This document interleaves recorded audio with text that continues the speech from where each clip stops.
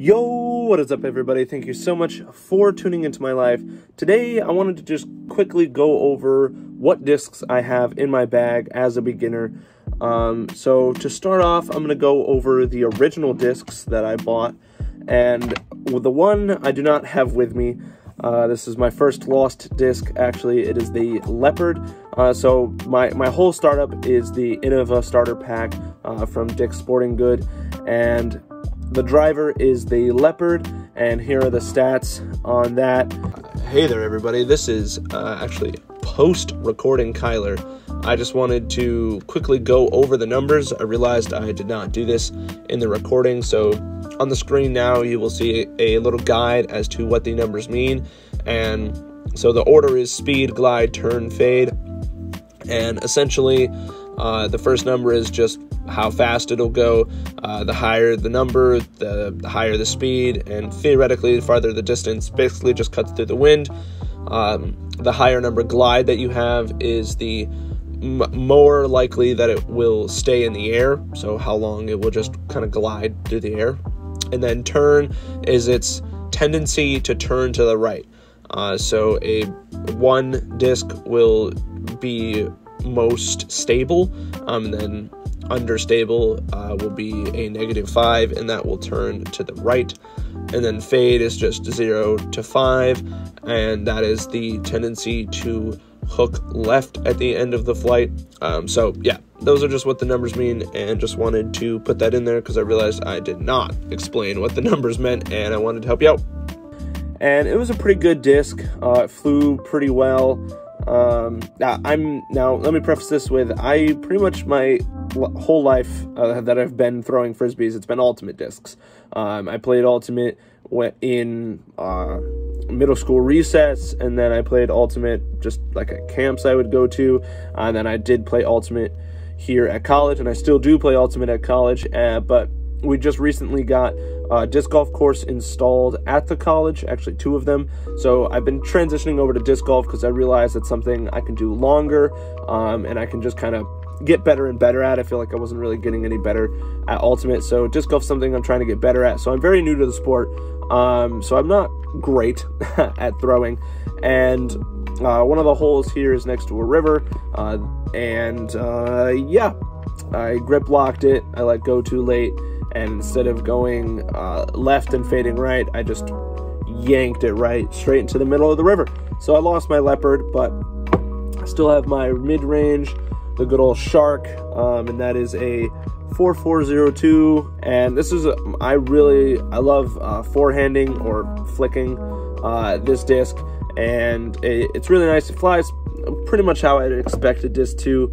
And I'm still learning a lot of how discs fly and how, the differences between disc golf discs and ultimate discs.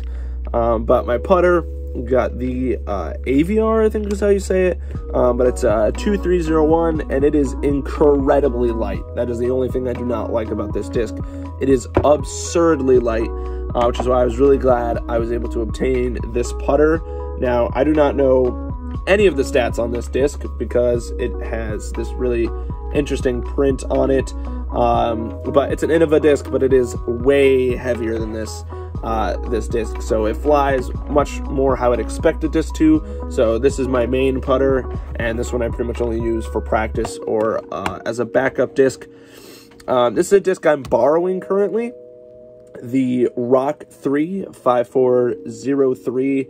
And it's a disc one of my friends is letting me borrow right now to get used to different mid-ranges, and I like this one a lot better than this one. This one cuts a lot more right, and it's way nicer. A lot more weight to it.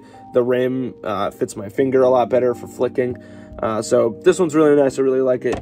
And then I just recently was gifted this distance driver. It's a 10 speed, 10.5, -2.2 Beast G-Star. So this one's really flexible, which feels really weird, and it's kind of weird to grip, but it's a really nice throw. I've used it for 2 rounds now, and it works pretty good. It's a lot of fun, and yeah, obviously still getting used to how this throws because it's brand new to my bag, but that is all of the discs that I have as of right now. I do want to get a Jawbreaker and definitely like a Force or something like that, but these are the discs I have as of right now, working on building up my collection. I don't even have a real disc golf bag yet. I just have just a drawstring bag that I'm using as of right now, but still getting into the sport. So looking forward to building up my bag, and hopefully I can give you guys some updates when I'm semi-decent. And I really wish I could get some throws in, but right now I just don't have the equipment or the people really to film that, because I need, you know, it's tough to get the like start and the end, and yeah, so I'm working on it. I really am trying to get that out for you, but I figured I would at least do something to kind of get the ball rolling on the disc golf content. So let me know what you think. If you are a disc golfer, Jackson, I know you're out there. I know you comment. I've seen you in the comments. Let me know what you have in your bag and what you think of mine, and let me know any tips. And while you're there, if you could leave a like, and if you're not already subscribed, please subscribe. Helps out the channel a ton. And this is just an experiment, so you know, you can always change your mind if you don't like it. So yeah, that's all I got for y'all today. So as always, see you tomorrow. Peace.